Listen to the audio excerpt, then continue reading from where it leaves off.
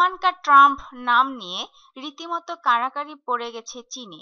সে দেশের ব্যবসায়ীরা চাইছেন নামটি তাদের পণ্যের ট্রেডমার্ক হিসেবে ব্যবহার করতে। মার্কিন প্রেসিডেন্ট ডোনাল্ড ট্রাম্পের মেয়ে ইভানকার নামের ফ্যাশন পণ্য বিশ্বের বিভিন্ন দেশে বিক্রি হয়, তবে সেগুলো তার নিজের প্রতিষ্ঠানের। চীনে গত বছরের 9 নভেম্বর থেকে 31শে ডিসেম্বর পর্যন্ত ইভানকা নামটির জন্য 258টি ট্রেডমার্ক আবেদন জমা পড়েছে। এসব আবেদনে হজমি বড়ি থেকে শুরু করে অন্তর্বাস, এমনকি স্যানিটারি ন্যাপকিন প্রায় সব ধরনের পণ্যে নামটি ব্যবহারের অনুমতি চাওয়া হয়েছে।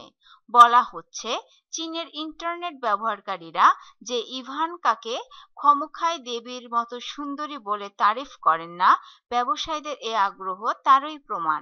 বাবা ডোনাল্ড ট্রাম্প যখন মার্কিন প্রেসিডেন্ট নির্বাচনের প্রচারণা চালাচ্ছিলেন, তখনই বিভিন্ন জনসভায় নিয়মিত হাজির থাকা এবং বক্তব্য দেওয়ার সুবাদে বিশ্বব্যাপী পরিচিত হয়ে ওঠেন ইভানকা।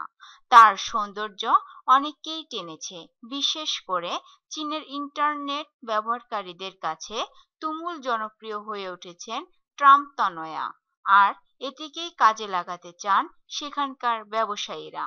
চীনের ট্রেডমার্ক নিবন্ধন কার্যালয় জানিয়েছে, আবেদনকারী কোম্পানিগুলো ইভানকা ট্রাম্প চীনা উচ্চারণে ইউংকা এরকম নাম ট্রেডমার্ক হিসেবে চাইছে, কিন্তু যার নামে কোম্পানিগুলো ট্রেডমার্ক করতে চাচ্ছে সে ইভানকা ট্রাম্পের সঙ্গে তাদের কারো কোনো সম্পর্ক নেই। যেসব পণ্যের ট্রেডমার্কের জন্য আবেদন করা হয়েছে সেগুলোর মধ্যে আছে হজমি বড়ি, মুখের বলিরেখা মোচনের cream, spa service, massage machine, cosmetic surgery, অন্তর্বাস, sanitary napkin, blouse, অলংকার, সাঁতারের পোশাক, ক্যান্ডি, কফি, মদ, জাজিম, সোফা, চিকিৎসা সামগ্রী ইত্যাদি।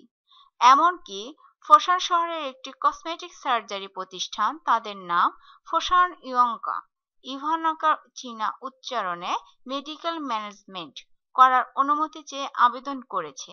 তারা খদ্দেরদের যতটা সম্ভব ইভানকার চেহারার মতো চেহারা বানিয়ে দেওয়ার অফারও দিচ্ছে।